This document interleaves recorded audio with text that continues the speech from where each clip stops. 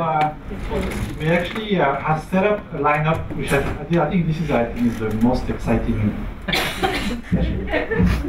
And there's a reason. It's because the focus is on AI, but it's not actually AI as a buzzword, but rather start to dig down into specific aspects of AI. And there is an order into this presentation. So we'll have the first presenter giving you an overview, and then we have aspects of automation of education. We have aspects around the implication of AI in relation to learning design or instruction. And then we have, if you want to have more data in, how do you then find out ways to improve the AI? And then we have a meso perspective around AI in the fourth industry, the forces around us that are actually pushing AI. And then we have last two speakers that it's kind of a zoom out again in two different ways. So I think all the speakers are here. Are they all here? Yes, I was looking for you, man. So we get to go. They all have 10 minutes, and then we have time for questions. So I would like to invite the first speaker, Mr. Chian. He's going to talk about current application and challenges of implementing AI in medical education. The floor is yours.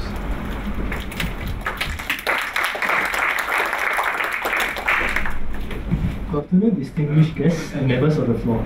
I'm Chian, a Year 4 medical student from Lee Kong Chian School of Medicine.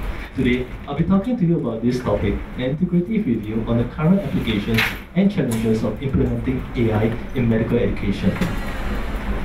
So this is a brief overview of what I'll be covering. For the purpose of this presentation, artificial intelligence will be referred to as AI. So firstly, what is AI?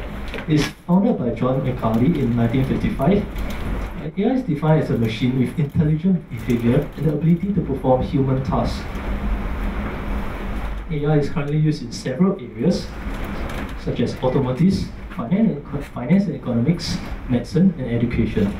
However, in medical education, AI has been less explored until recent years.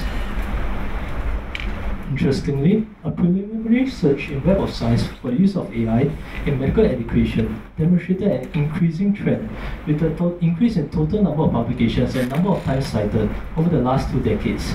This reflects an increasing enthusiasm in the field of AI in medical education. So in this age of rapidly advancing technology, there's a need to report the scholarly work that has been done for AI in medical education. So this set up 2 main research questions that I have. Firstly, how is AI currently used in medical education? And secondly, what are the challenges in implementing AI in medical education?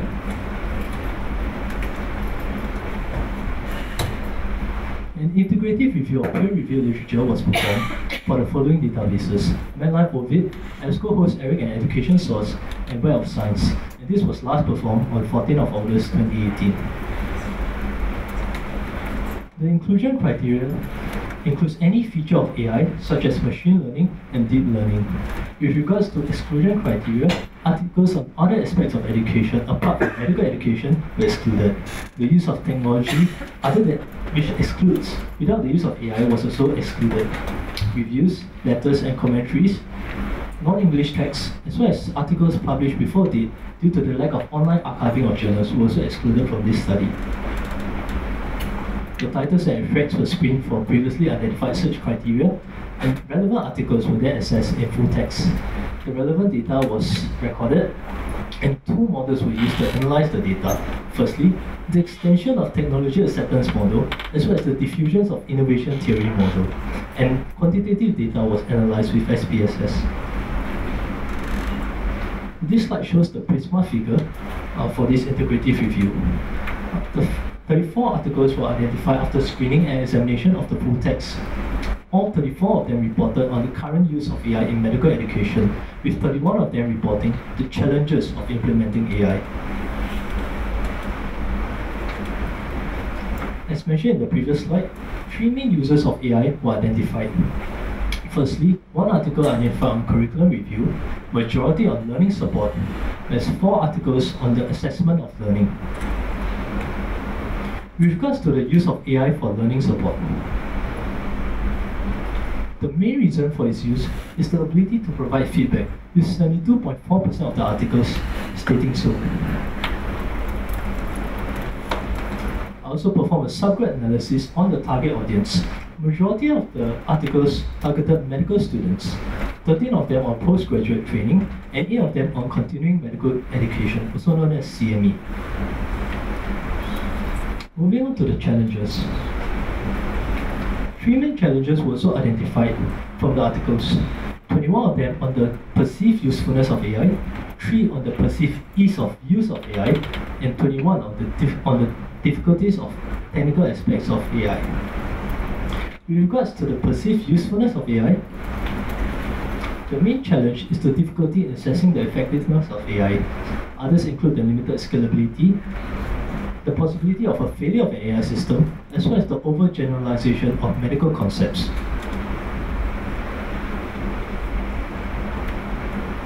With regards to the technical difficulties of AI, challenges included the need for large sample size, the need for a knowledgeable content expert, a need for multidisciplinary team due to the gaps in knowledge, as well as a lack of a general architecture due to the multifaceted nature of clinical problems. Moving on to discussion. Interestingly, only one of the articles was about curriculum review, despite the several advantages AI can have over traditional methods. One possible reason for this is due to the lack of digitalization of curriculum map, which is required for curriculum review. In addition, a large data pool is required for curriculum review as well, so this could be one of the reasons for the lack of use in curriculum review. With regards to learning support, the ability of AI to provide feedback was cited as the main reasons for its use.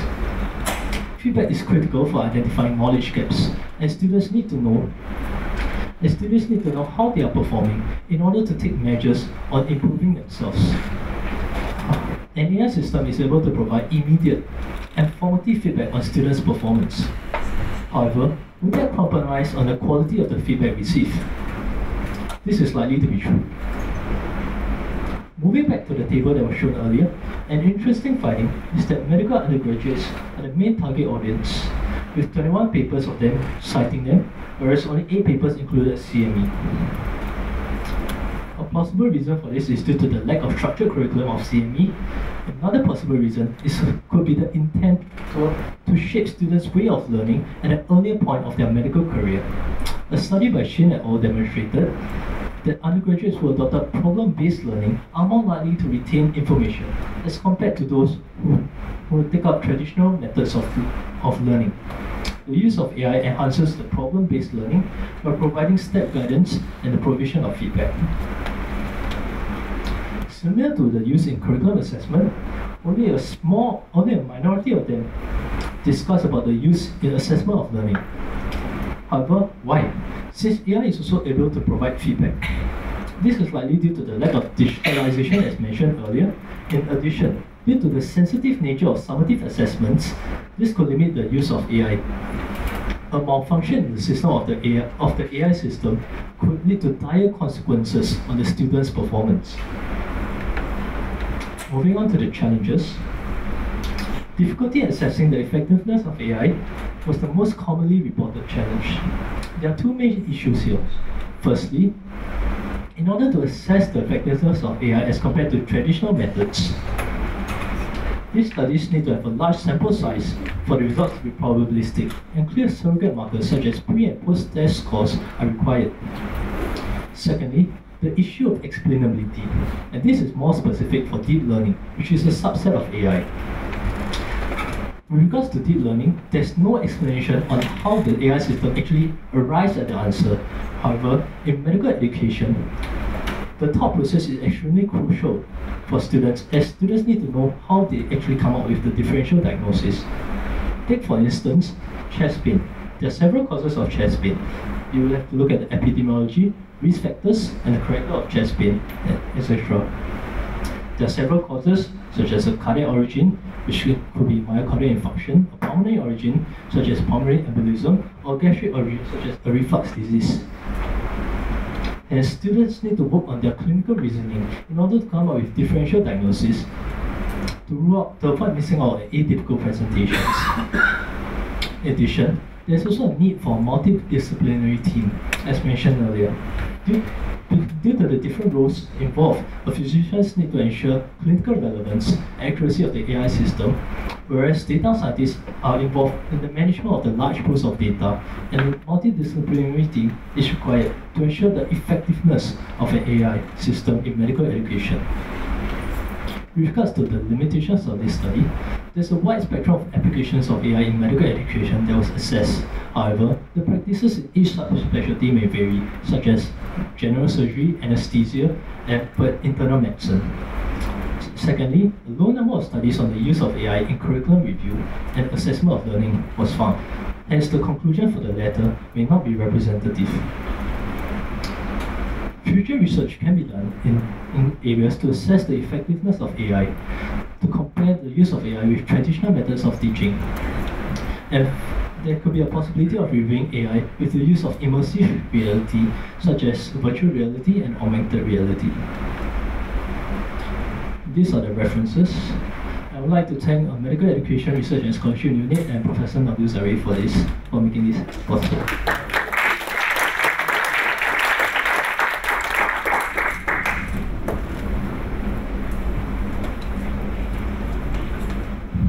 Do you have any questions? I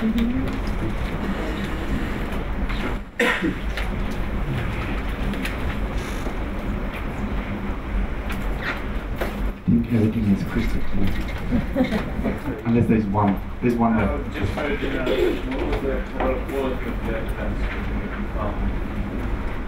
Because firstly, this is an integrative review rather than a systematic review, so I did not. There was no quality assurance of the articles that were involved, because this was also a scholarly project from LKC Medicine, so there was a limited time frame, so I was unable to assess the quality of the articles.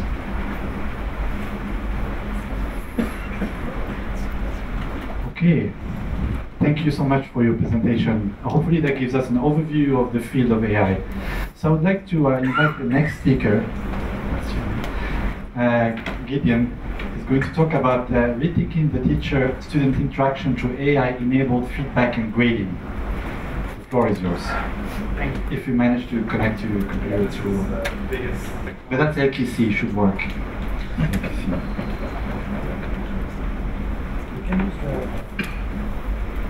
So first of all, this is ongoing experimentation. So what I'll show you is no working system, nothing that actually is currently in our scope that functionally works, but some of the work in progress that we have and the way. Can everybody hear it? Yeah. It's better like this, right? Or do you want it? Yeah. Oh, sorry. Oh, is this better? Yeah. Okay. So I'll try and give you some perspective of the way we are thinking about using AI, and I hope you disagree and give your ideas so we can take them and in the next 12 to 18 months continue working on it. So how do we do? And I want to focus on teaching transformation. I think AI has a lot of impact on the way we teach.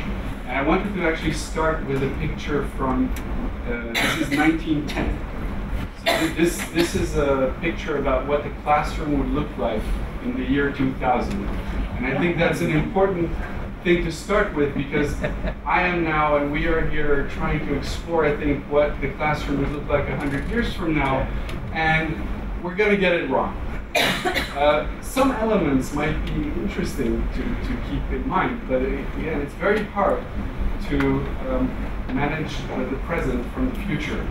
And in this case, you see a professor putting books, the textbooks, in a machine who's destroying them and putting them directly in the brains of the students. Not a very collaborative classroom. There's a student assistant, I guess, here working. It's a very one-way direction. I think we have different ideas now about what teaching looks like. So I guess this is an image of how AI would have been thought of back in the day. Sorry. Oh, great.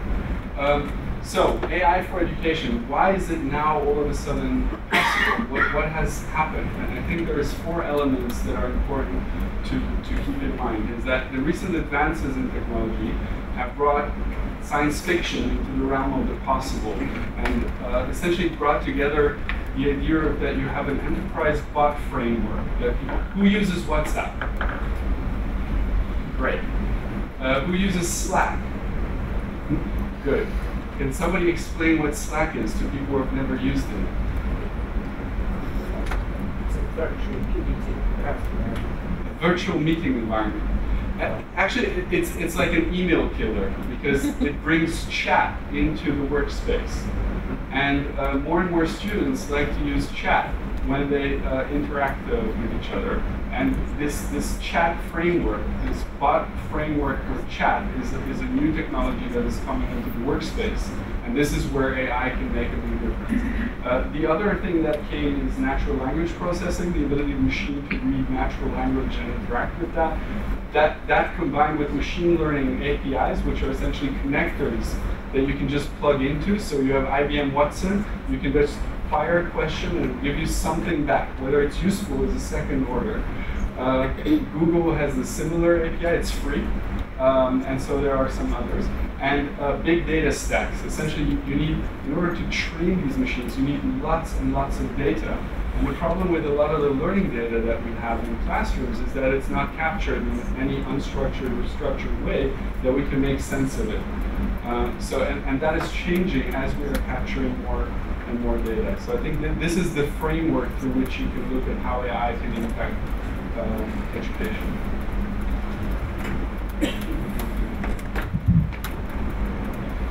So this is the digital learning strategy at Imperial, and what we're trying to do is essentially do experimentation around 3 areas, or combining the 3 areas. One is the experience that our students and teachers have, and in this case, the teacher experience.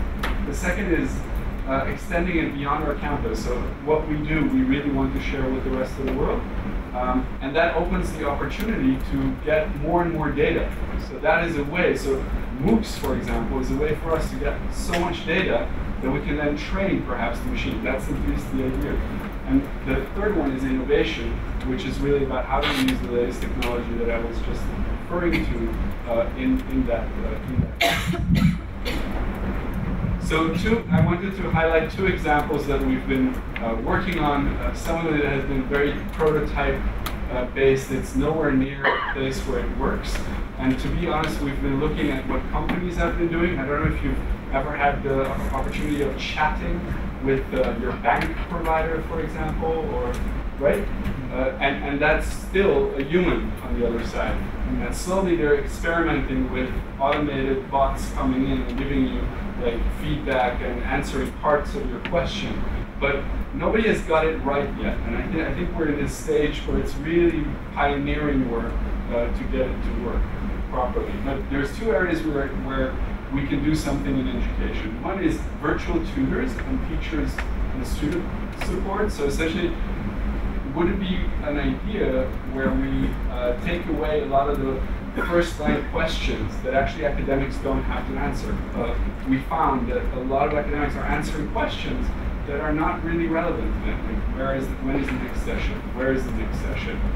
Where do I revise this? It's kind of standard FAQs that if we can find a way of getting students to go to a chat, we can actually have a help desk almost to filter the first line questions before the real academic and the harder questions get sent to the academic. So that's kind of the vision.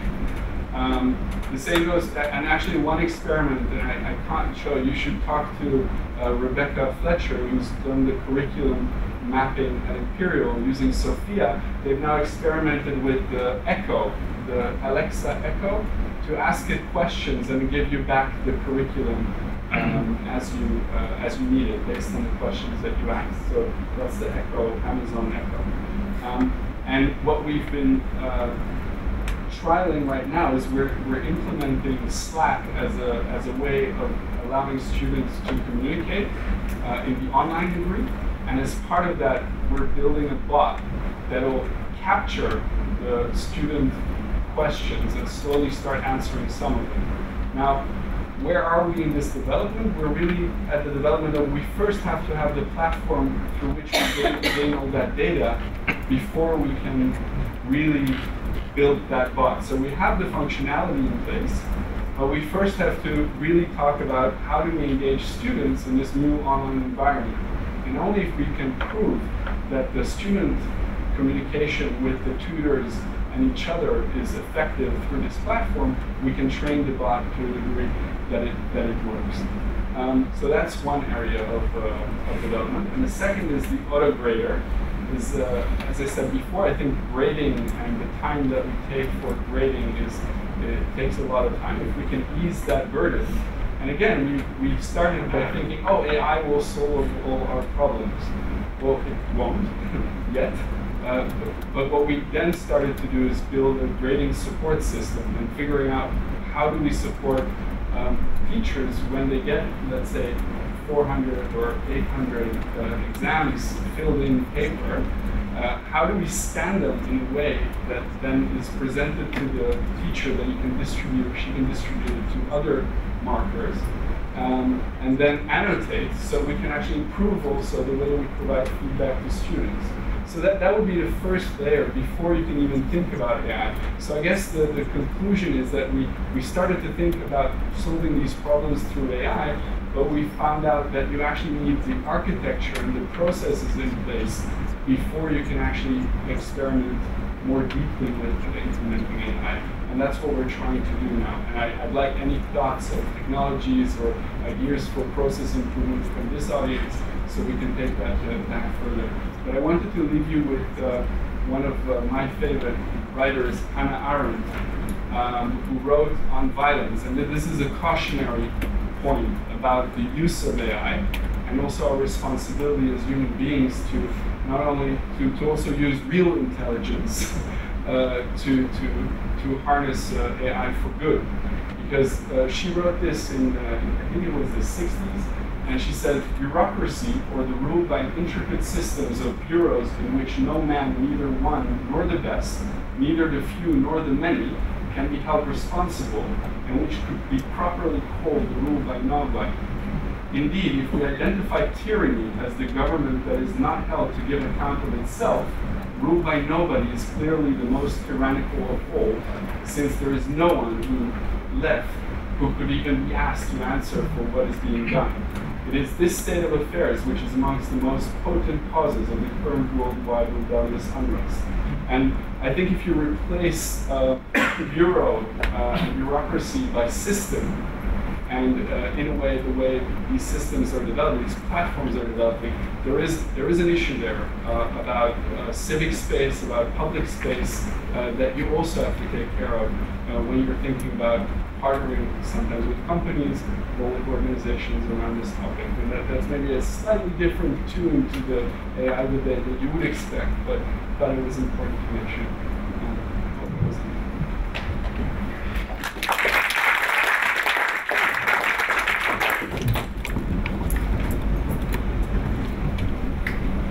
Questions to Gideon? Or proposals or recommendations or systems or feedback?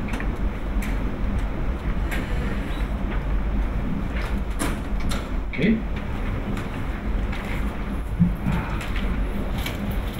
So now we have the overview. We have the, which I think is very good, is what to think about when you come into AI. What are actually the steps to engage into AI, and the ethical dilemma that may arise. The next speaker is James. He's going to be talking about artificial intelligence and learning design, technical and pedagogical opportunities. I'm looking forward to hearing how you address the topic of AI in the learning design.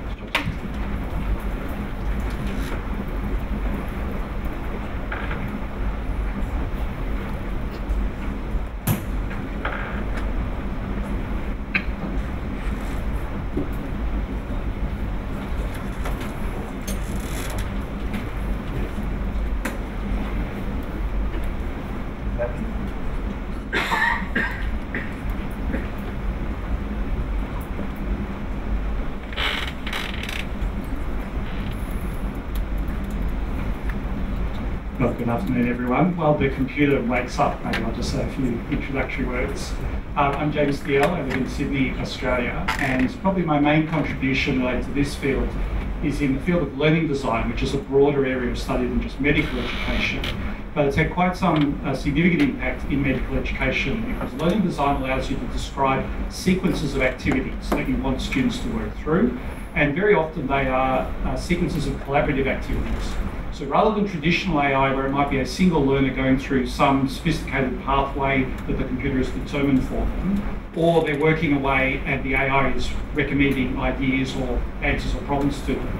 In learning design, you typically have a group of students working through a set of activities, be it online or face-to-face. So those of you who know the team-based learning structure that's run here at LKC, the software that underlies that is what's called the lab software. That's been my main work for the last 15 years. And so what I'll do is take that as a kind of foundation to talk a bit about how can artificial intelligence and learning design come together. What are some of the opportunities for connection, but what are also some of the challenges there?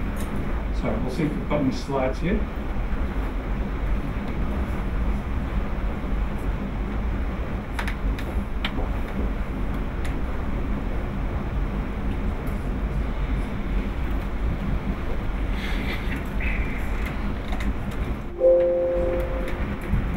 We could stand around the computer, but I think we'll get a bit squashy. So I can go around and show the slides. Best I can do. Perhaps while that's easier, let me tell you a little bit of background. So let me just check, how many of you know of the TDL structure that's been used here at LKC? Can I just get a sense of it in the room? Okay, so some but not all. So we've got it. Okay. Good. Let me see if I can help drive it. Oh, is this one connected? Okay. Can you do the just? All right, so as I mentioned, my work is primarily in learning design. That's what I know best of all. It's one of the really innovative areas of educational technology, or e-learning generally. It's had quite some impact in medical education, and here at LKC, places like Western Sydney Medical School, in Western Sydney University Medical School in Australia, and a range of others. And it's primarily because it provides technology to provide a sequence or a flow of activities for students to work together. So you can run PBL-based activities through a learning design system. You can run TBL, team-based learning, essentially any kind of structured pedagogy where you have particular tasks you want students to do over time. If you want to run that online, or if you want to do a hybrid of some online tasks, some face-to-face, maybe back to online. That's the sort of thing that a learning design system is ideal for. Possibly the most important part of learning design, though, is that when a lecturer, an educator, creates a set of activities that they want to run their students through, that set of activities becomes a reusable thing in its own right. So if I create a really great set of activities for teaching a particular topic, I can then give that to any other colleague. They can then look at it and say, oh, that's it, I like the way you designed that, I might use that myself.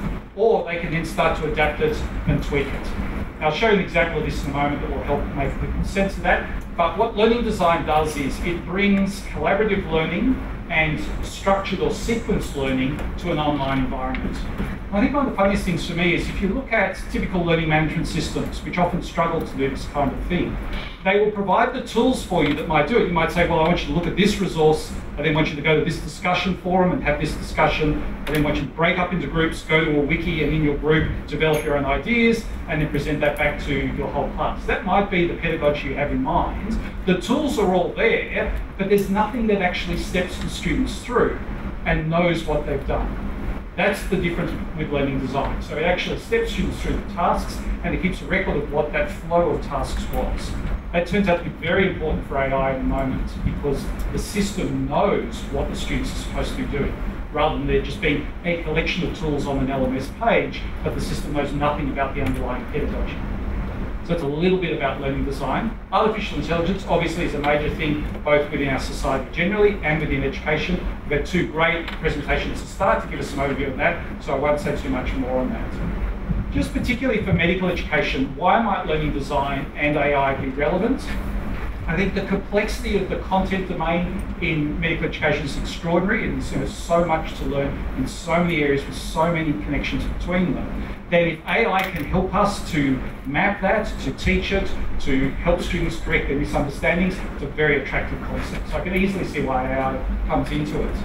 But learning designs offers, particularly in collaborative learning, and as I think we all know now in medical education, the ability to work in teams, the ability to work in multidisciplinary teams in many different healthcare contexts is a crucial part of the education of the next generation of doctors and other healthcare professionals. So if all they've learned is to study on their own, to have a great deal of content knowledge, to answer exam questions, and that's all they take out into the workplace, they are not prepared for the workplace of tomorrow. They need to know how to work with teams, they need to collaborate with others. So that's where collaborative learning is particularly strong in learning design. So how might we bring these together?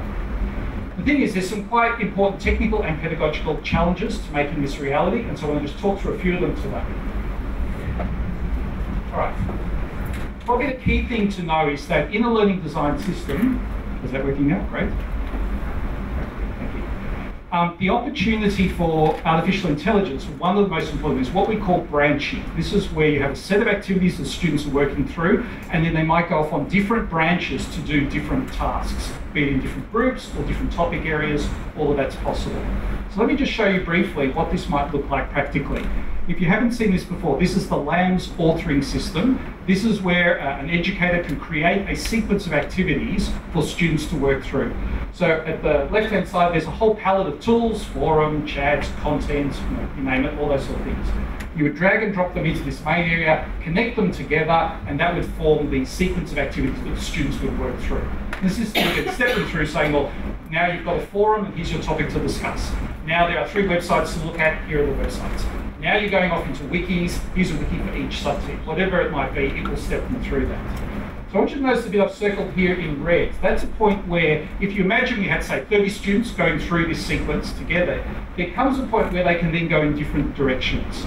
And so this might be a branch where there's advanced content available for one group and more remedial content available for another. So that's one way you could use a branch. Another one could be just 2 different topics, and you allow students to choose according to their preference. It also could be 2 different types of tasks. One might be a team-based task, one might be on their own. So there's no limit to what you can do, and although this particular branch has only got 1 activity on it, you can have many, many activities on a branch. So you can have many tasks for each branch to work through, and if you're wondering, yes, you can do branches within branches. And so you can actually have very complicated pathways with multiple activities of different kinds of students who go through. I've just done a very simple one here because I want to just get the basic concept across. Because if you look at that, I hope you can see that's a point where AI could help us. So let me now sort of step this out. Currently in learning design technology, the way branching is done is based on the teacher or the tutor who's running the session can hand allocate students to branches. If students are already in groups, like a TBL group, they can go off on branches according to a TBL group. Or you can have a quiz, and based on the quiz score, you could go off on certain branches. Those who did very well go to the advanced content branch. Those who didn't quite do so well go to the remedial content branch. So all of that can happen today. All of that's available right now. But I think what AI gives us is a few opportunities. One is if you had an AI model that allowed you to determine where students are at in their learning and what their weaknesses were and what their strengths, you could actually ask the AI to decide which branch should the student go on. Rather than just a simple quiz, it could be a much more sophisticated view of all the things that the student has learned. So if I can just show you what that might look like. Looking here, if we imagine now we have some AI engine, just let's call it a black box for the moment. We've got some kind of AI, and what we do is we connect it into that point where the branching would happen and say, all right, it is now the job of the AI to decide which branch the students go on, rather than the teacher or just a simple quiz score. So that's an immediate, obvious, quite easy to implement point where you can bring AI straight into all the existing infrastructure of collaborative learning. And honestly, you can do that tomorrow. It's all there, it's all ready to go. So that's one opportunity I'd point to. As I say, it's not particularly complicated. The complicated bit will be the AI model that then makes judgments about what happens. But in terms of just slotting it in an architecture sense, it's pretty simple. The second one I want to suggest is another thing that is possible in learning design is, in addition to the sequence of activities that you may have additional support activities. I think of these like optional tasks. Students don't have to do them, they're not in the flow of tasks, but they're there to help. Now these could be content resources, knowledge database, any number of things that could be available, but their point is they're not essential to getting through the sequence, they're there as a help. Well, if you think about AI, again, this is a point where the AI could be watching the students progress through the sequence, watching for certain kinds of failures of understanding or taking too long to do an activity, whatever it might be. And so then the AI might jump in and say, look, I would particularly recommend you consider this support activity. Spend a bit of time here before you keep going in the sequence. And so here, rather than the AI making a direct decision of pedagogy, go this branch versus go that branch, now the AI is there as an advisor and a supporter. Effectively the AI is saying, I have watched your progress, compared to other people's progress, you seem to be weak in this area. It may not be saying this out loud, but that's effectively what it's doing. Therefore I recommend this extra task. So that's another point where it can come in. And then the other one, and this is perhaps one of the great questions, is where do we get the models for the AI in the first place? Where do we actually get the information to drive the AI so it knows what is good learning, what is poor learning, what pathways are successful and what aren't? This is where learning design as a field really sets itself apart from traditional LMSs, because a friend of mine who's worked in learning analytics said he had a particular LMS, he'd set up a set of activities where students went and looked at a resource, they went to a discussion forum and talked about that, and then they did a quiz. That was what they do. And so in the LMS they had these 3 elements and some text to say this is what you should do. So they ran this hundreds and hundreds of students. They went and got this learning analytics data, 10,000 plus points of data. They ran it through this complicated machine learning, and machine learning came back and said, what we've learned is that most students go first to the resource, then they go to the forum, and then they do the quiz. I'm like, yes, that's what they were told to do. How is that useful?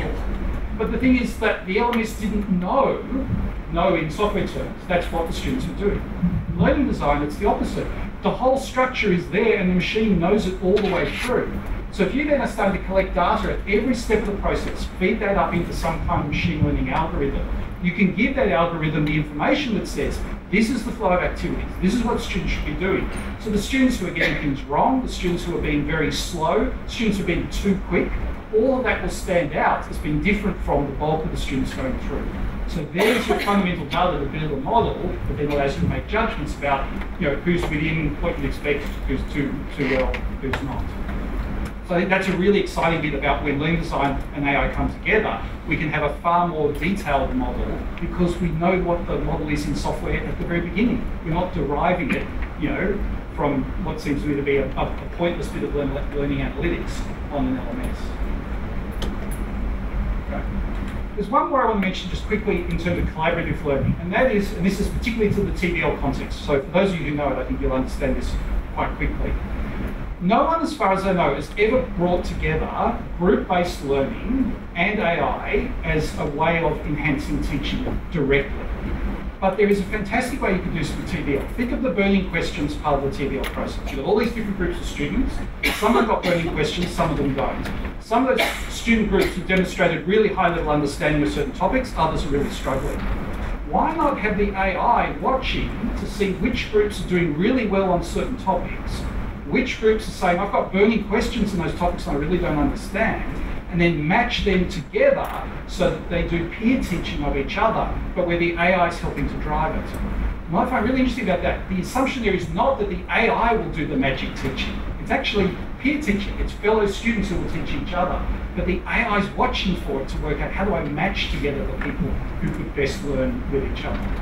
So that, as far as I know, has never been done before. I've never seen it described before, but everything is ready to do that today. So if those of you looking for new research projects and new opportunities, I reckon this will be fun. If it has been done before, please let me know, because I'd be embarrassed to think I was making this up for the first time. But I think there's a really interesting opportunity there to bring together all the strength and power of TBL and learning design and AI and do something that's never done. Lastly, very quickly, one of the problems we have from a pedagogical point of view with AI is it's very hard for non-specialists to understand what it means. And where does it fit in my teaching? If I'm an average teacher, what do I do with this AI? It's all too complicated.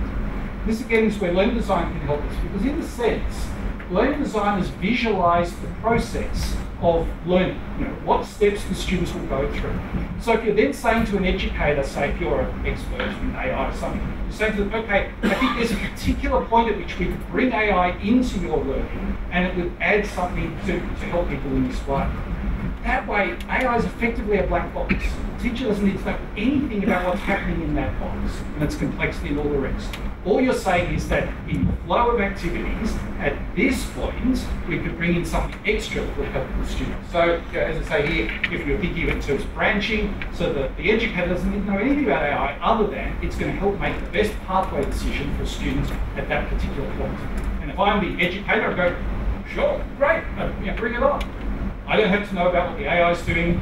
The person with the AI doesn't have to know about all the other activities. So it allows us to partition the different skill sets in a way that they can talk to each other more easily without having to know so much of each other.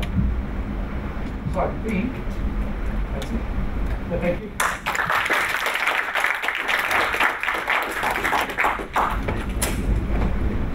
Any questions? I'll take one there and then one over there. Thank you, really interesting data. Some of it is an analogous to computer adaptive testing, where depending on the answer that the candidate students then the computer will select the next question. And for that, you need a lot of data on those questions. There are IoT data, P parameter, whatever you've got in the system. One issue that comes to mind with TBL is that you run a number of cases, you've got some questions, and then next year, the students, if they've talked to people in the year above, will know the answer. So discussion that used to take an hour now takes about 5 minutes, where somebody goes, is AI no? That's the end of the conversation. Which means that you have to then generate new questions for this. Now, if you have new questions, then how are you going to feed that into your AI decision making? Because all that needs, it needs a lot of data in order to be able to guide the student or to matchmake, do the matchmaking, because then you have to feed in new data, and with the new data you can't actually develop the algorithms. Makes sense? Yes, it does. So thank you. And I think that's absolutely true and a really significant problem that you don't want to lose the investment of all you've worked all the time. This problem isn't unique to this area though. Like even in traditional problem-based learning, I've watched my old University of Sydney, developed PBL, had a fantastic year or 2 or 3, and then within 3 years, the students all knew what the PBL problems were. They came in, had answers, and there was no useful discussion. So that's a broad problem for medical education, even beyond TBL or PBL. About the best advice I can give is that when you design your cases, be it TBL or PBL, you want to look at them and say, okay, are there 1 or 2 parameters I can put within this case that I can change that would then allow me to vary it without very much effort, but could give me several years' worth of variation to it. So it could be that a certain key test comes out different ways from year to year, so you actually don't know which way it's going to go. That doesn't solve all the problems, but it at least would be one way of, at the early design stage, actually planning for the idea that students will get to know it over time, and then trying to work around it. Thank you for a fascinating presentation. And this question may be far too specific, but how many data points do you regularly need to direct that student up to a certain branch? So how soon in a certain course can I use this system to manage the flow of my students? Potentially you can do very small amounts of data if you wish. So right now you can do a single quiz, and if they get 9 or 10 out of 10, they go one branch, otherwise they go another. So AI could be you've had 3 quizzes up to that point, and you do some kind of calculation across all 3 quizzes to determine the branch. So that would be a very simple way you could do it that doesn't take a lot of work. But the really interesting one I think would be time on task. This system is tracking how much time every single student spends on every task. And then it has all the average data about the group. So you can have the AI asking questions like, what are their quiz scores and are they taking longer to do their tasks than their peers? If so, maybe they need more remediation. So that would be, without a great deal of effort, that could help you. Now, if you then want to start to go even deeper, complex pathways, all the rest of it, yes, you can do that. And there's, parts of traditional AI in education that look at that. I think there's some pretty modest amounts of data that can actually be very helpful, like time on task. Thank you. Thank you so much.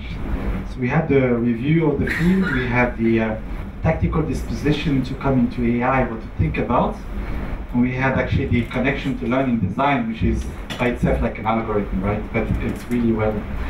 The next is also an issue that is often brought is how to then acquire data, I mean, from physical environment, from physical interaction, and so we have actually interesting. So I'd like to welcome in Victoria, who's going to talk about the review of technologies for automated analysis of co-located real-life physical learning environments.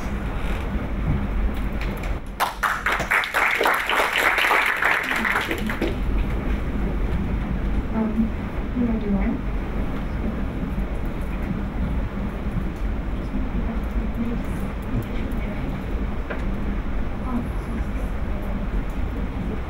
Okay, yeah, so as mentioned, my presentation will be on a review of technologies that are deployed in co-located face-to-face real-life learning scenarios. So the rationale behind our review is that we observe that most of the work on educational technologies is limited to structured computer-based environments where the entirety of interactions happen in the digital space. So basically the student sits in front of a computer, interacts with an intelligent tutor or a web-based system. So this means that the learning task is often structured, maybe point and click, and like collecting digital test responses. However, majority of learning still occurs in face-to-face co-located real-life settings such as hands-on, project-based learning, collaborative learning, and traditional classrooms or even lecture styles such as this. And educational technologies that are employed in this kind of real-life learning scenarios are largely still fixated on collecting online portions of the curriculum, like I mentioned, point-and-click responses. Yeah. So the interactions that occur in the physical space of the learning classroom are rarely captured, much less modeled in the learning activities. So to give an example, for example, in a face-to-face collaborative learning classrooms, students will be discussing to each other, they're sitting in a group. However, the responses that we can capture using a learning management system is often really what they are clicking. Is it option A, is it option B? How long will they take to respond? And the content of their team discourse, what they're actually saying to each other, how they're reacting to one another, these are the cues and information that often are not collecting.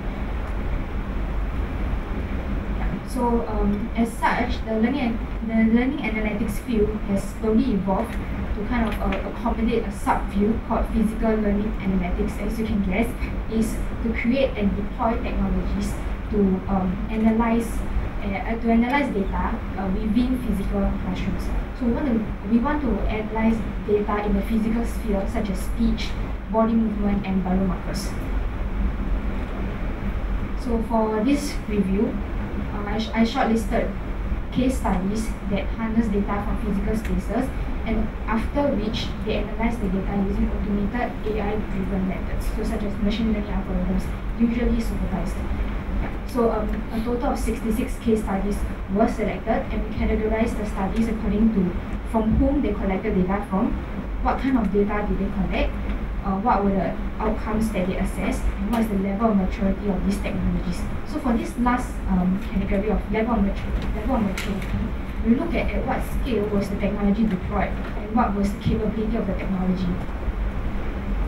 So let me go through some trends that we found from our reviews. Number one, we found that out of 66 studies that we selected, 41 studies collected data from students. And then 11 studies collected data from teachers, and the remaining 14 studies collected data from both teachers and students at a classroom level. Secondly, the most common assessment outcome has to do with assessing student capability. So for example, student performance and student engagement. So from these two trends, we can see that most of the educational technologies that are developed for physical classrooms are learner-centric, which is kind of the same trend that we see in education data mining and online learning analytics. So the third trend that we observe is that 40% of the studies that we reviewed leverage a combination of data modalities. So that means that they use sometimes audios and a combination with video, and this combination was the most common. The second most common combination of data modalities was using either audio or video, and then they combine it with biomarkers such as EEG, heart rate, or eye tracking. So the last trend is that we noticed that most case studies tested their technology in rather small sample sizes. And this is no surprise as we noticed that the more complex a data collection setup became, the smaller sample size it could be deployed. So basically this is a problem, I guess, to overcome. Yeah. And so to give one example, one study that we found was that they tried to collect audio, video, eye tracking data and accelerometer data from the teacher while the teacher was teaching. So because of this intensive data setup, they were only able to deploy it on 2 teachers over 12 classroom sessions. And most of the case studies that we have reviewed, we found that they took place in non-Asian populations. So for our maturity analysis, we noted that a majority of our studies showcase success and capability of sensing and capturing physical data in a real-life classroom. Yeah, and they also showed that it's possible to automatically classify and cluster different types of learning activities or learning outcomes based on these types of data. However, only a quarter of the studies that we have reviewed went on to explain what is the significance of this result, to plot visualizations of this data.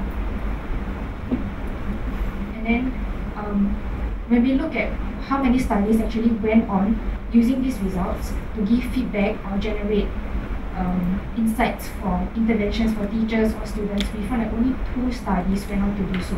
So the reality is that being able to automatically differentiate or classify learning activities and outcomes using physical data is still unclear how we can make it practical and useful for educators or students to act upon or reflect upon.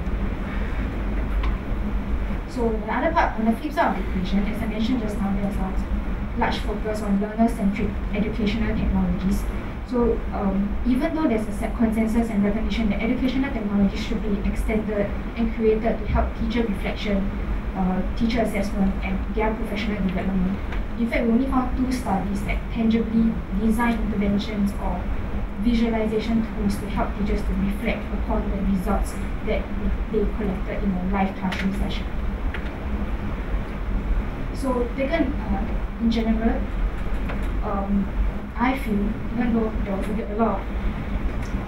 lot of things, a lot of trends that didn't seem very positive, I feel that the progress in the physical learning analytics field is rather promising. Because for automated system to be able to generate feedback and then generate insights of what kind of interventions you can implement on students and teachers, you have to be able to overcome collecting data in a realistic, noisy live classroom, because your learning tasks are no longer structured. Your students are now no longer looking at people, they are interacting with each other, they are interacting with your teachers. Many things can kind of come from that. It's complex. And most of the case studies that we have reviewed have shown that have shown success that it is possible to sense and capture this kind of data. However, these tools, as of now, lack a certain degree of reliability and interpretability for it to give tangible outcomes to help educators and students. So let me end off my presentation with a few suggestions for future directions. So firstly, as more and more classrooms adopt blended learning models, the incorporation of digital devices that capture online portions of the curriculum should be integrated and synchronized with physical data collection setups. Secondly, going back to my point about small sample sizes, apart from trying to develop more sophisticated data analytics methods, there should be more work directed to developing practical and easily deployable data collection setups so that they can be easily put in and integrated into a live classroom session without disrupting the classroom session itself. And then lastly, there's a need for more research to develop more generalizable models. So there's a need to set up maybe more inclusive data corpus to support transnational collaborations and cross-cultural validation. Yeah, that's it.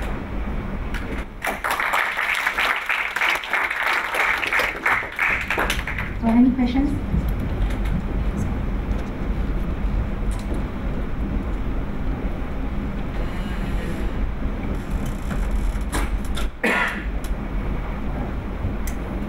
Questions, which I find interesting because you are from another school I came to you and you do actually research on medical education context. So So where are you in terms of that kind of work in the medical education context? I mean, have you, based on this review, are you doing some work, actually some projects in relation to this? Some background. I'm actually from the school of Triple E, so electrical and electronic engineering, but I'm trained in psychology. So yeah. Basically, our lab is Dalziel's laboratory. We are working with LKC Medicine to collect data, so audio and video recordings of students while they are in team-based learning classrooms. So what I want to see is that are we able to look at to use audio and video recordings to understand how team dynamics during team-based learning. Sorry, to use audio and video recordings to understand how team dynamics actually contribute to collaborative learning outcomes. Because we know that team-based learning is a good learning paradigm to use, but a lot of times we are unable to capture what are the students speaking to each other during their interactions. So what makes a team good? What makes a TBL team good? What makes a TBL team bad? So are we able to use audio and video recordings to differentiate between these two types of teams? Yeah.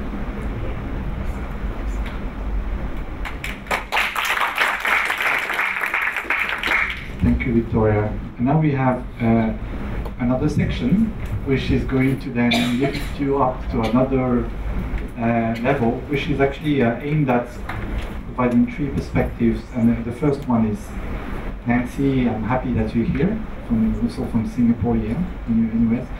We are going to talk about higher education in the era of the fourth industrial revolution. Yes.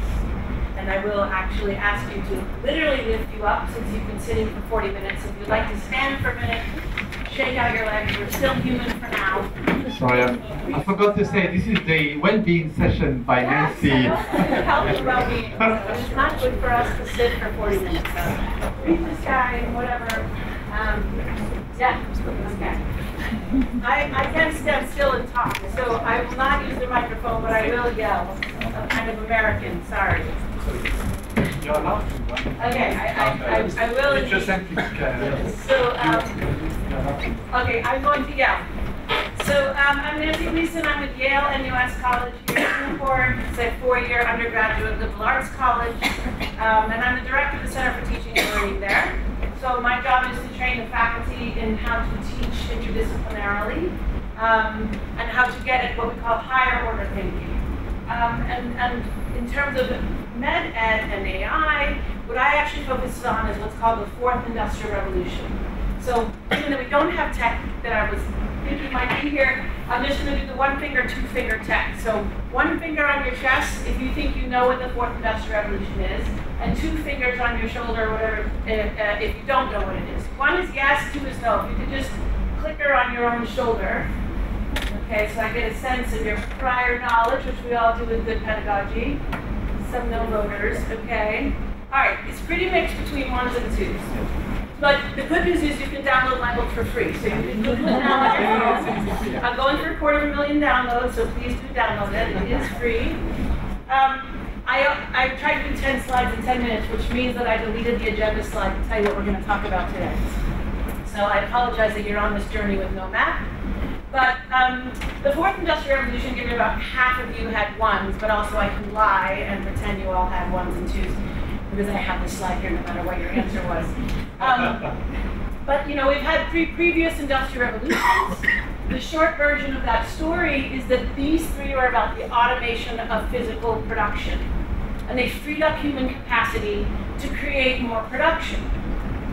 This one is different. This is about the automation of cognition. This is about the automation of knowledge. It's also happening at a much faster pace. I heard someone at one of my tables earlier today talking about the British spinning jennies going away in the first industrial revolution, but they were very worried about the jobs going away. And indeed, there is going to be technological unemployment. Doctors, nurses, and everybody in the medical field will not be protected from that. So one of the things I'm going to talk about is also how you as adults need to upskill, what you're asking your students to learn and think in different ways. But indeed, this is the fourth industrial revolution. It's happening now because we have cloud computing, which enables artificial intelligence to process large pieces of data. We knew that from sort of sci-fi that this was possible. What we didn't have, what we were missing, the piece we're missing was cloud computing. We have that now, so we're here. There are skills you need in this economy that you have not needed in the previous industrial revolution economies. The education we have delivered and the skills employers have demanded were based on a manufacturing economy. That is going away. And so this is World Economic Forum data. There's lots of different lists. My sources are cut off. I promise there are citations in the slides if you get a copy. The main thing that goes away here is active listening. No one was doing it anyway. But the idea being now you can record it. And quality control. So if your job involves pattern-based quality control, it's not going to be needed you to do it anymore. It does not mean you're going to get fired. It means the tasks you do under your job description will change. This is the same for medicine as it is for fast food. No, those jobs are going away. As it is for some other industries. But complex problem solving is still the #1 thing employers want. And we want this in medicine. We want people to be able to think across fields to find solutions. To say, okay, I've got this complex history. Okay, their brother smoked, but they didn't. But okay, so I don't know what that means. But something with the lungs, I'm assuming. So I'm a political scientist. So there's a shift in what we need people to do, and this means we have to shift how we teach and how we look at the same types of data as doctors or dentists or people in the medical field. So maybe if some of you are educators, you're familiar with Bloom's taxonomy of higher order thinking. Medicine, like everybody else, was learn the stuff, understand it, and regurgitate it on a test. We very rarely got to the upper levels of the rainbow. The other version of this you may be familiar with if you're into education science is Solo's taxonomy, which is similar to this. And we want people to be able to differentiate different practices when you would use them in the humanities, whatever, different philosophical approaches, why and how you use them. So these verbs become things that we start to assess in tests. Perhaps in the medical industry, this would be multiple choice tests. But how are you critiquing something? How are you weighing the different things you know? And then at the end, you do an honors thesis, a master's thesis, a PhD dissertation, and you defend it, and that shows that you know how to position yourself within the literature and create new knowledge. Okay? Pedagogically, how do we get at this? We use project-based learning, whether that's based on your discipline. What types of, in this case, it would be simulation, where you're actually doing the authentic work on sample patients. Right? Authentic experiences. This with medicine is when you go to your residency. And teamwork, right? If you are doing something that does not involve a team, a robot can do it. Only team-based work will remain for humans. Okay? I don't know when this transition is going to happen. McKinsey says fully complete by 2050. But you also need to be able to do self-regulated research. You have to be able to think independently without that team. So that's a contradiction in the skills that are needed. But when we're teaching, we want to get at this higher order thinking. If we just do information transfer like I'm doing now, you'll forget it. So Bloom actually, so this was that one I just showed you. But Bloom actually had a second dimension, which he called the knowledge dimension, which is about metacognition, knowing what we know. And this is where I think all medical education professions have to change what they're doing in the classroom. You have to talk to students, adult learners, and people who are pre-professional about what they know and what they don't know. Because in the what we would call the gig economy, this is going to happen in medicine as well, you will jump from employer to employer. And you're going to have to know how to do what we call tribe. Old people call it networking. Young people call it tribing. But you have to know what you do and don't know so you know who to network with. You have to know, okay, I don't know enough about AI to know that this machine's wrong, but I feel this machine's wrong. You have to have someone in your network, someone in your tribe who can answer that question for you. That may be inside your hospital. That may be at the LaSalle Art School down the street, someone who's more creative than you are. I don't know. Some kind of different skill that you need to tap. It's a cognitive skill, not surgery versus dentistry. Those are cognitive skills as well, but you know. So you want to know your own biases and deconstruct them. This gets more and more important in a post-truth world, where we fall back on our own implicit biases to know what we know, right? My country is riddled with this problem right now in the access to America. And you want to reflect on your own progress, and eventually you want to create an innovation in learning, right? And so this you can apply to any of your own programs. The red doesn't change, the blue you just put in your own discipline. You can take these puzzle pieces out and design this for yourself, and then say, over the 6 years I have time with the medical student, when am I introducing these different levels of thinking? When am I letting them practice it? And when am I requiring them to demonstrate it? And that's how you change the weight of the assessment, right? So, I saw someone already use this picture, so I think I probably did steal this from IBM without citing the image. Yeah. I just Googled medicine and thinking, and this came up. So, there are some things that are also changing. So, the fourth industrial revolution is not just AI. It's about 8 different technologies: 3D printing, drones, artificial intelligence, virtual reality, 2 minutes, and some other things. They all on their own do something, but together they're changing the way we work and live. Together they're changing how long humans live.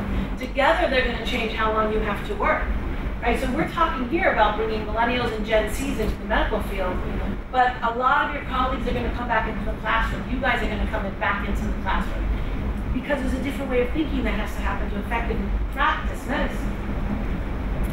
So digital literacy in medical education, right? All of a sudden, being able to use a tablet is essential. And not all medical professionals know how to do that. The Gen Zs do, and they will demand it of you in the classroom. So virtual dissection, you have to, I saw that one, that sounds very complicated to me. Curated online information, this goes back to knowing what is truth, knowing how we know what we know, information literacy. It's not just research skills. Augmented reality and virtual reality, certainly new stages in which we will learn with the practice crisis environments. Personalized genomics, and I'm going to come back to this one because this has huge ethical implications. And then medical decision reports. You have to have, this isn't a cheesy phrase, but your robot intelligence quotients. When is the algorithm steering you wrong? When is the artificial intelligence steering you wrong? And I didn't know exactly what that meant. I'd read about it until I realized that my Apple Music that I put on, I always let it pick the music for me. And it sends me different things. It can be bluegrass one day, or jazz, or K-pop, or whatever. The backbeat is always the same. Because the algorithm, I had to do some, like, pick your top 10 artists. When I first signed up for the app, I picked those artists, and it made a backbeat to that. And so it does not matter what genre I listen to, it all sounds the same to me. And I realized the algorithm was steering me wrong, because the whole reason I was letting it pick me music was to give me something I wouldn't pick myself.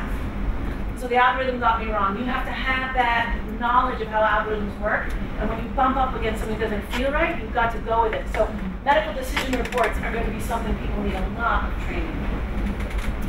And then telemedics. This is sort of, this company does Uber for healthcare with nurses. Right? So there's whole new industries that are going to pop up. My prediction is the 2 biggest places to make $1 billion and around in there is in health and is in education. And the combination, a couple trillion, right? So you just call me when you have an idea and we'll see what we can do. So far, I'm still making faculty salary. So there is good news, right? There's positive things that AI can do with healthcare, more efficient, gets rid of human bias. I don't agree with that one, but everyone keeps writing it. We're still putting in the information. But help patients manage symptoms and cope with chronic illness at home, and hopefully avoid some types of bias and errors, although we'll have new ones. But students have to be trained to recognize the ethical issues when they arise in their practice, and they have to have a systematic way to handle those. Because if you make the decision in the moment, then it's on your own ethics. You have to know the values and systems of your hospital and the values and systems of your patients. And those might not align. So this is something to think about. So these are some of the ethical issues that come back. And so my current book project is called The Cognition Gap. 50% of that is on ethics. But it's really particularly important in the medical space. What are the ethical challenges you're going to face? Erroneous decisions by AI. How are you going to handle that? Lawsuits against your hospital for erroneous decisions by AI. Are you going to pay out, or are you going to take it to court? Risk of inherent bias in the data of AI. This is actually probably the biggest one in all the fields related to AI right now. Potential for AI to be used for malicious purposes, right? Or not even malicious, but we're getting very close to, if we aren't already there in your own hospitals, picking what our babies look like, right? And where is the ethical space for that, right? In medicine, we already had a big problem with this when we created the movable sonogram machines, which when they transferred out of the culture that created them, they're used to abort female fetuses, right? So there's different, it might not be malicious, but the application ends up not being your intention. So thinking about what externalities from the things you create happen, and forcing your students to think about those as well in the classroom, as a new space for ethical teaching. It's not the stuff it used to be, which is still important. We have to add on top of it. As adult learners ourselves, it's time to go back to school. I don't know when the last time you went to school, but it's time to not go to a lecture, go take a course. They are free. If you're Singaporean, they're definitely free. But LinkedIn has hour-long courses that you can just program to pop up on your phone right when you would be going into bed and scrolling video. So get a badge, get a certificate, try a MOOC. Doesn't matter if you drop out. But if we're encouraging lifelong learners, I know you guys all have to upskill and redo your credentials regularly, but learn something outside of medicine to make you a better medical practitioner. Okay? And mentoring is key, and this means letting our ego go a little bit outside the door and let younger people mentor up as much as older people mentor down. They are not ready for a corner office and their own personal assistant. They know how to use technology better than most of us here in the room. So we have to let them mentor us up while we are mentoring them down. And I'm going to wrap up by just reminding you that if you focus only on AI and you lose focus on the demographics, the climate change, and the gender challenges, one of the other ones will hit you in the head. And that's it. So.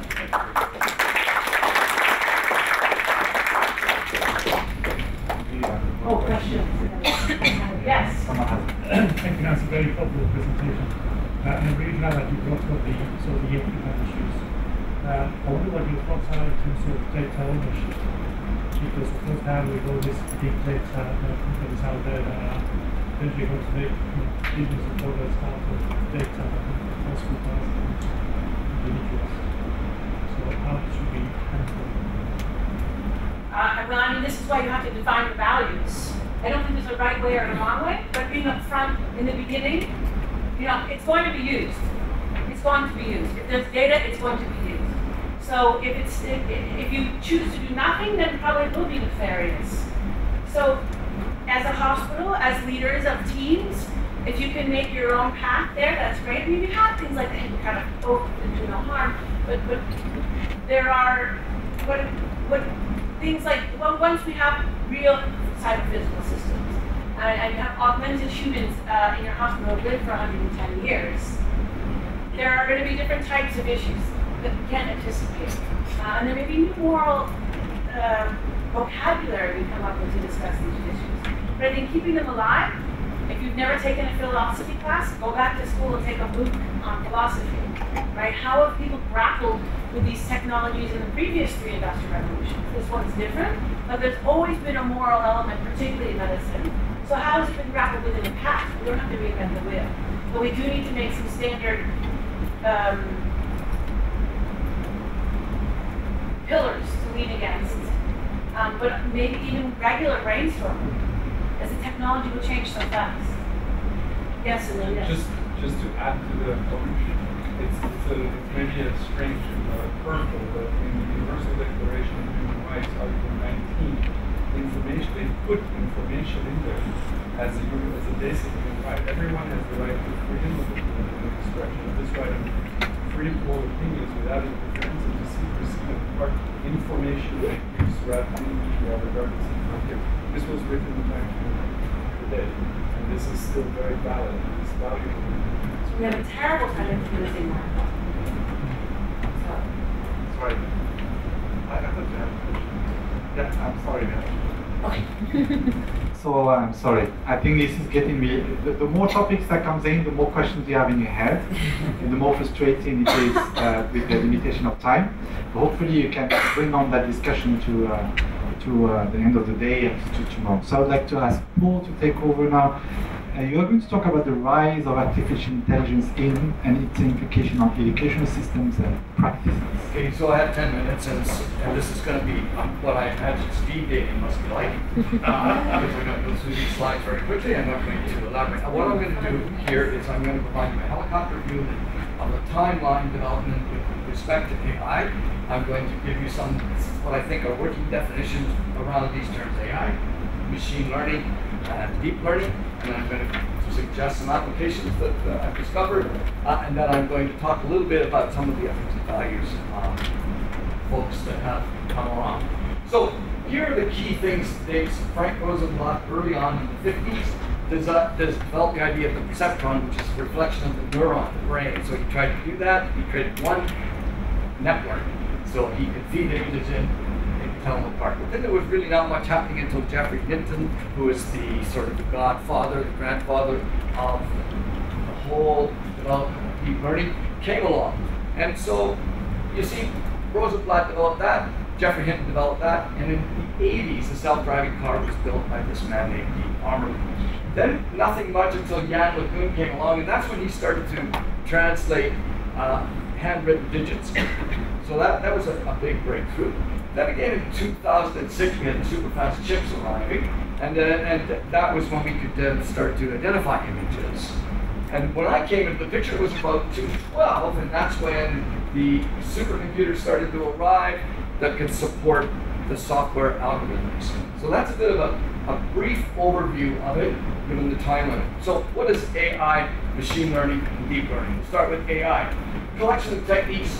Basically, you've heard of the definitions, which cleverly apply math to create a semblance of intelligence. We need to come back to that later on. So there's narrow AI, that's Cortana, that's Alexi, that's OK Google. And then there's general AI, which is an attempt to move towards what I'm going to talk a little bit about, referencing Ray Kurzweil later on, the singularity, where the computer becomes sentient. I'm not going to say it's going to be sentient, I'm saying it's going to be rational, autonomous agency. Machine learning. What is machine learning? So to help you figure this out, think of a car. Okay, that's AI. The engine is machine learning. Deep learning will be the size of the engine. So the subset of algorithms trained to do a task on a known data, then churn through the data to find patterns and make predictions. So we have supervised, labeled data. In other words, I ask, I give the answer. Right? Then we have unsupervised, unlabeled data. There's no answer given by us. The machine gives us the answer. And then we have reinforcement feedback is given. We don't say that it's the best answer. We say it's a good answer, but it's not the best. The machine is finding the best answer. Deep learning. This is where we get into the multi-layered neural networks, which we have the input, we have the black box information going on, and then we have the output. We're having trouble understanding what's going on in there, and the illusions that you've made support that. So what is deep learning pretty good at? It's great at speech recognition and computer vision, especially now with the self-driving cars. What are the behaviors of AI? All right. It uses rules to reach conclusions. It can do planning, it can do calendaring, it can learn and acquire knowledge, it can do knowledge representation, it can perception, it can learn self-correct, it can manipulate, we're seeing a lot of that, it can solve and make predictions, it can do motion. Self-driving cars are evidence of that. Now, this last one, social intelligence and creativity. This is an area where we think there's going to be a lot of stuff going on, but we have to be a little bit careful.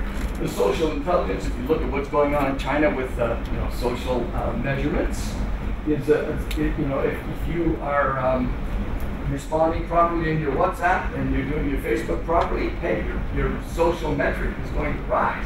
And so That's an area that I'm uncomfortable with. So, back in '57, a man named Norbert Weiner said, to put a purpose into a machine, you better be absolutely certain what the purpose is that you desire.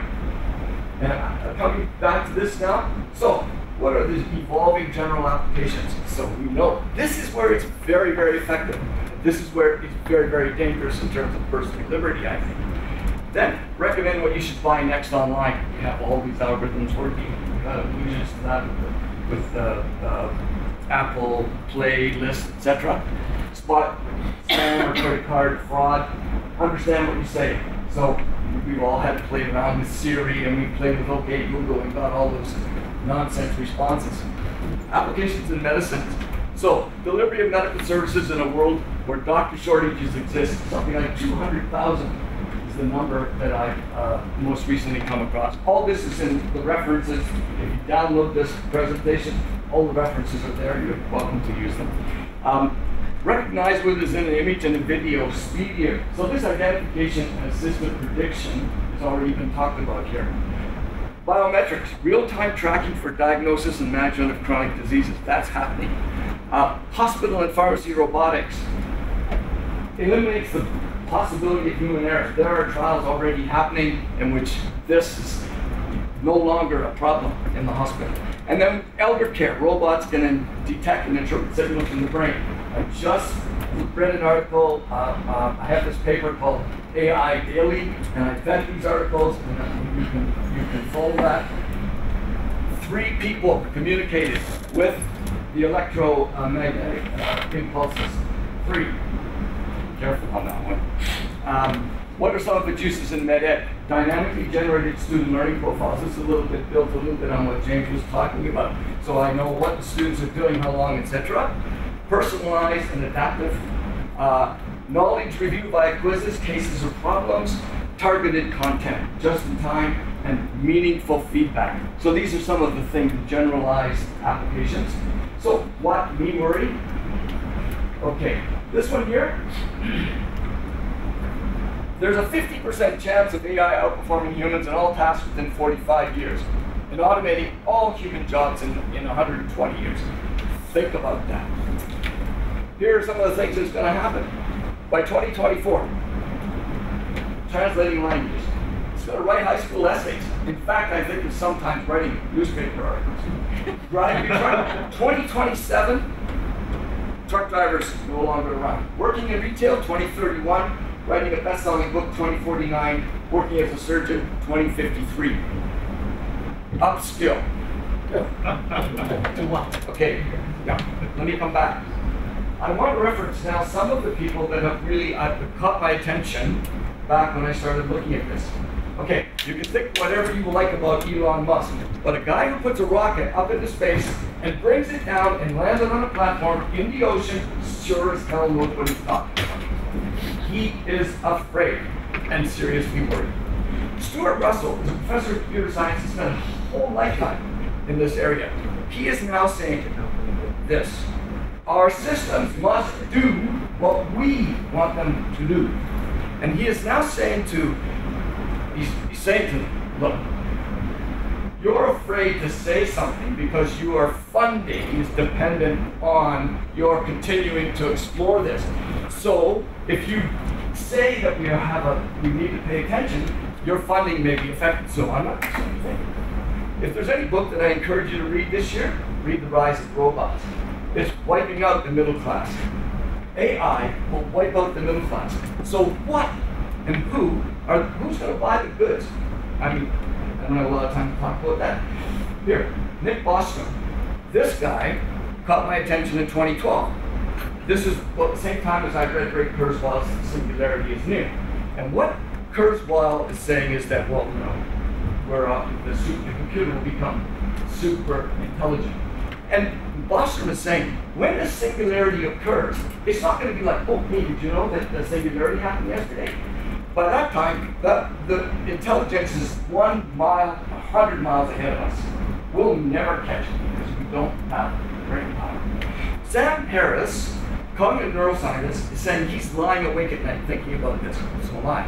Yuval Harari, who's talking about, and he has written Homo Deus, and Sapiens, The Rise of whatever, I forget now. All these books are, erase the practical advantage of democracy. If you are in communist China, this is great, but it's not great in a democracy. So you're talking about democratization of education, but we need to consider that. Peter Haas, I picked him up because he talked about bias informing decisions about, because the bias is inherent in the programmers. They are programming. So the base that you talked about, right? If that doesn't get tweaked over 10 years, we don't know why. If it's happening, but that's what you get. So how are you going to go back to the old one? So I can encourage you to think about that. Now, for the positives, Ray Kurzweil, AI will enhance human capability. I like that because if I can upload my consciousness into a robotic body, I'm signing up. Jeffrey Hinton, he's also saying machines will get smarter than people. Joshua Bengio, who is also a student of Jeffrey Hinton and is a significant researcher in deep learning, has said technology cannot run amok. Okay, I agree. Max Tegmark, MIT AI researcher, don't believe in carbon chauvinism. Think about that. He's saying we're carbon chauvinists. Silicon chauvinism is on the roadway. These are people that are actually, talking about this in a significant way, and they're having an impact. Andrew Ng, Coursera, great. AI can open education to all. It can. And I think that's a very positive thing because we need to get the youngest minds in the world to focus on the issues that we face. Chris Bishop is another Microsoft Distinguished Science professor in a couple of big universities. We should be celebrating AI and what it will bring. I agree. Now, imagine Sophia having access to all databases and linked this to this robot, Atlas, who can do parkour. You know what parkour is? Does everybody know what parkour is? This guy can do that. This is the 8th generation of this. Okay? Common sense is the dark matter of artificial intelligence. On the imperative now for the control and transmission of ethics and values, which you talked about, consonant with principles endemic to Homo sapiens sapiens. So, this site, Asilomar, a number of AI folks, Tegmark, Kurzweil, Hinton, they've all gone to this site. I've signed up. I encourage you to do this because this is about preserving our humanity. This one is beautiful.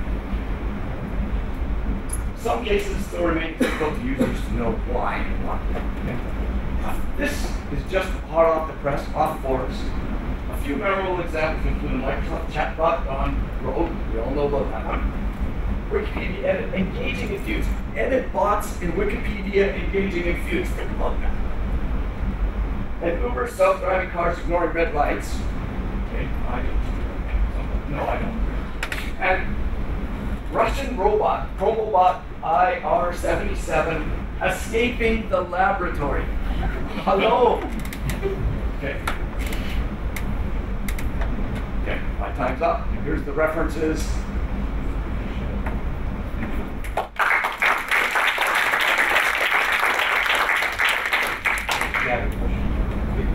Questions?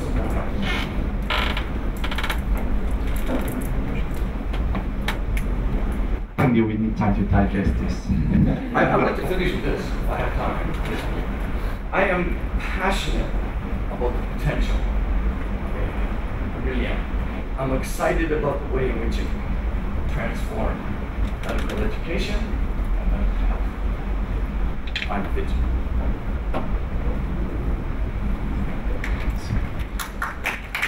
So, thank you, Paul. Next is Melvin, and he will be talking about medical artificial intelligence. I get a sense you are going to screw up the heat a bit more. Hopefully, see if they can cope with it. But the floor is yours. I'm sorry we'll go over time a bit. I hope you are okay with that. But we finish up with so you are given a full 10 minutes. Thanks so much, Nabil, for the introduction. So I'll round up the talks with my presentation on medical AI and the causality deficit. But before I begin, I think Kai Sing is the presenter to whom we owe a bit of the history about the term artificial intelligence. I would say, in fact, that AI is a term that I'll use with extreme caution. It's a placeholder for something indeterminate. In fact, you find that John McCarthy introduced the term following his organization of the summer workshop at Yale-NUS College, right, to differentiate that area of research, AI, from research on automata, also on cybernetic studies. But at this point in time, we're not quite sure what intelligence is. Right, so whatever we are looking to use, I mean, when we use artificial as a modifier, we're not quite sure what we're modifying. So it's an open question. You find that there are some pioneers in AI research, likes of Herbert Simon, Newell as well. They preferred another term, right? For many years, they continued to use the term complex information processing. So that's just to throw a bit of the span in the works, given that we've abused this term AI. To set the scene a bit further, I've got my collaborator over here in attendance, Associate Professor Chua Yi Han from the Physics Department. So you find that this is part of our current collaborative and interdisciplinary research project on addressing what we term the causality deficit in medical AI research. Our longer term goal is to address what we term the care deficit in medical AI. So the first bit has a direct relation to medical diagnostic programs. The second would have, I think, a deeper relation with care boards and anything in the healthcare industry that requires this concept of care. So I've listed our research interests as well. You are free to check out our academic profiles at your leisure on NTU. Okay, so briefly, and this is really just to graze what Paul has gone through in far deeper sense, but just to set the scene a bit more. You find machine learning based artificial intelligence uses algorithms very broadly to learn from statistical data. What I will stress from the outset is that the statistical data is restricted to the actual world in which we live, right? So in philosophy, you know that using your @ sign. And you find that the patterns are recognized, they are spotted, and from the recognition of patterns, you find that machine learning based AI will then proceed to make informed decisions. They'll try to make recommendations. And some examples of machine learning based medical AI diagnostic systems. So the very first, the Pioneer Expert system, right, developed at Stanford University, MySyn. IBM Watson, which I think its first claim to fame would have been in defeating human competitors in Jeopardy in 2011. It's since been used as a medical diagnostic program. But we'll see a bit more about the fate of IBM Watson as we go along. At least what I anticipate will be the eventual fate of IBM Watson, given it's what I take to be its fatal flaw. You have as well Microsoft's Inner Eye. So whereas Stanford's MySyn and IBM Watson, they deal with NLP, natural language processing, you find that Microsoft's Inner Eye has been developed as a visual diagnostic program. In other words, it deals with visual processing. Given certain radiological images, it can determine whether or not we are looking at an image of a tumor or a healthy anatomy.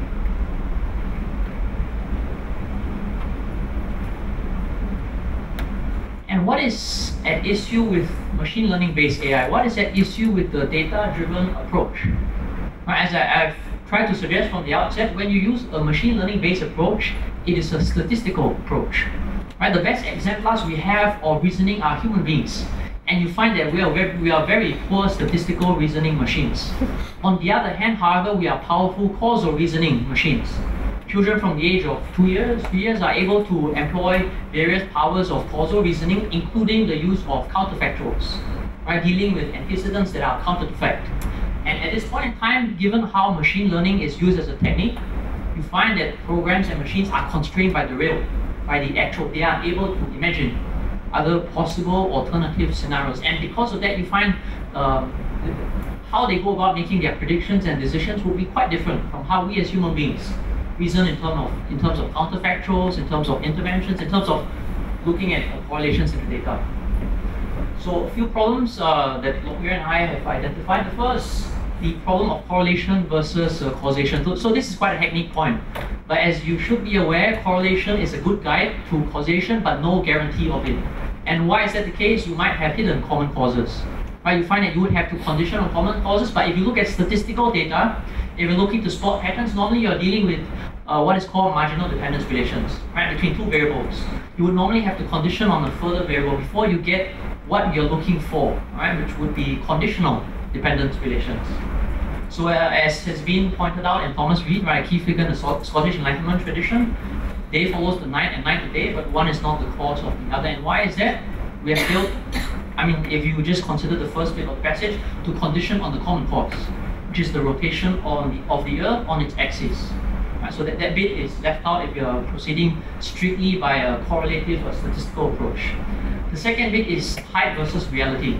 Right, I understand the hype in the tech industry, and why is that? Because that's how you open the floodgates for funding.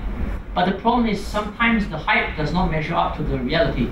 So if we critically examine IBM Watson, right, there's been a whole slew of concordance studies that have been put in place. So you find that the concordance rate is pretty decent if you look at the tumor board in India, right, looking at concordance rates in the 90s. But if you adopt a more cross-cultural perspective, right, if you look at concordance rates with a tumor board in South Korea, you're looking at as low as 43% for gastric cancer recommendations. And why is that the case? Right, you find that how IBM Watson has been trained is in a very restricted, limited capacity. Right, it involves the adoption of certain US or American-centric assumptions, and involves also training with a very limited set of physicians from a particular cancer center in the United States. So that results in a certain limitation in how IBM Watson can make its predictions, its diagnosis. The third problem is a problem in the AI research tradition known as distributional shift. Right, you can train your AI machine, your program as much as you want, and to the extent that the training distribution is identical to or similar to the test distribution, right, you find that your machine learning based AI will get it right. But once you make that shift in your test distribution, you find that machine learning based AI will get it catastrophically wrong. Right, a paper I can recommend for you to read at your leisure is The Elephant in the Room, recently published by a bunch of researchers from York University. So the idea is that you have machine learning based AI that can recognize images, that has been trained to recognize images. But once you introduce a visual anomaly, right, and in the case of the Elephant in the Room research article, they place a small image of an elephant by the side of the image. Right, then you find these expert systems get the recognition drastically wrong. Right, they start misidentifying objects in the room that they've been trained to recognize in the past. Okay, so this is the problem of distributional shift. When we are dealing with test situations that are novel, that are unexpected. Right, we as human beings are flexible and adaptable, but you find that machine learning-based systems are not. Right, so something that you might want to read up a bit more if you're keen as well, transfer learning, which I think in fact will be what will ultimately unlock, right, any possible solutions to the distributional shift problem. And what is one possible response, right? If you've been heartily schooled in the machine learning tradition, in the deep learning tradition, you might say, let's just go for more data. Where if the data I had was biased, was not sufficiently representative, let's try and do some cleaning up of the data, right? Make it larger. Find there will be two, I think, lessons, right, that we can trace from history. The first, the history of the AI. The second, the history of civilization. Right, you find that there is a lesson from perceptuals, and this comes from a legend of one of connectionism's very first applications. Right, as Paul has astutely pointed out, right, this is indeed Frank Rosenblatt's heritage, right, the perceptron. So there was a perceptron that was used by the United States military to try and distinguish between images where you have army tanks and stones in the woods, and the woods without the tanks. So you find that with the training distribution, the machine learning based AI was able to get it right, the perceptron, to make the relevant distinctions. But then give the novel test distributions and misrecognition started happening, right? Things started going awry. So the military researchers were scratching their heads, and they realized, in fact, that the pictures in which you had the tanks were taken on a sunny day, whereas the pictures without the tanks, right, pictures just with the woods, were taken on cloudy days. So what the machine learning based AI had been trained therefore to recognize would be the distinction between sunny days and cloudy days, which would not have been the original intention of the AI researchers themselves. Okay, couple minutes. Alright, so couple minutes, our first quick run through of the history of science. How relevant to our topic. Okay, so Stephen Pullman, right, an esteemed philosopher, makes this distinction between Greek and Babylonian science. So very briefly, Babylonian science relies on a model-blind approach. Right? Statistical black box predictions, you find that the Babylonians kept astronomical diaries, and using their diaries, they were able to make pretty good predictions about the orbits of certain planetary bodies. On the other hand, the Greeks tried to construct models of reality, models that would approximate reality. Here you have an image of Hipparchus, right? The Greek astronomer in his observatory in Alexandria, and he is the founder of trigonometry. Right, so using the model of trigonometry and also certain solar and lunar theories, he was able to predict, right, solar eclipses. So what you find therefore is that if you adopt a machine learning based AI approach, it is analogous to the Babylonian approach, right? It's model blind. But then you find that how science has developed over time, really I think the battle between the Greeks and the Babylonians, right, would have been won by the Greeks, right, using a model-based approach. So we do need a principal approach to distinguish between spurious accidental correlations and causal correlations. That's the first bit. And what Lockyer and I recommend is that we adopt a causal modeling approach. So given the constraints of time, I'm unable to talk a bit more about this causal modeling approach. But Judea Pearl, if any of you are schooled in computer science and are aware of this structural causal modeling approach, his SCM approach, that I believe is the way forward. He's published this year a paper entitled Theoretical Impediments to Machine Learning. So we suspect, Lockyer and I, that if we try to use this approach and try and blend it in with external approaches, that we'll get a bit closer to what we're looking for. Right, so this quick word on the fate of IBM Watson. This year, IBM has held a workshop on causality for healthcare, so they probably realized that they've got to double back a bit and just rejig the whole thing.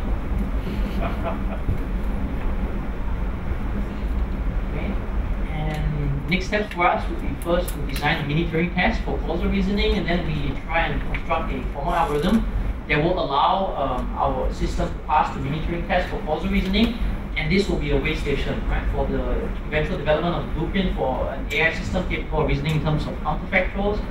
And after that, we look to address the care deficit.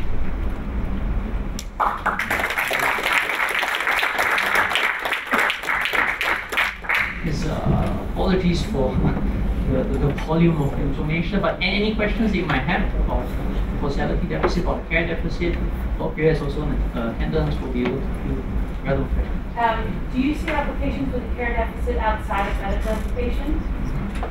That's a very good question. So whatever we are discussing here, the causality and the care deficit, we believe with due recognition to the context that you're referring to, there will be that possibility of generalization. Right?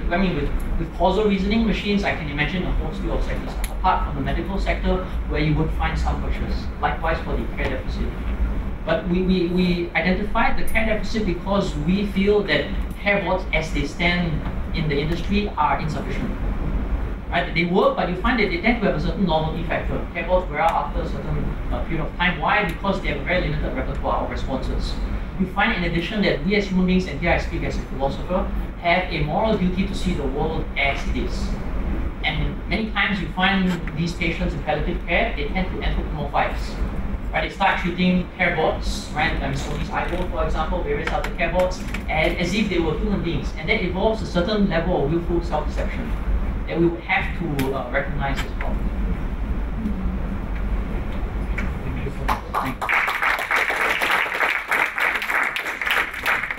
Well, thank you everyone. I think the goal of this session was to get you near relaxation about AI and take you back into confusion, forth and back. But just the main message that you really need to be involved in this. You need to be influencing this. You need to understand better, because AI has different facets, short-term, long-term. I hope you appreciated the different perspectives, the different people talking. I think we picked up but those are really people into the space, and please do talk to them. And thank you so much for the patience in running over time. And I think it's a perfect time to just head over to the, was it level 8? Level 8 for the cocktail and the dinner, and then we have actually their eminent speaker waiting for you impatiently. Thank you so much.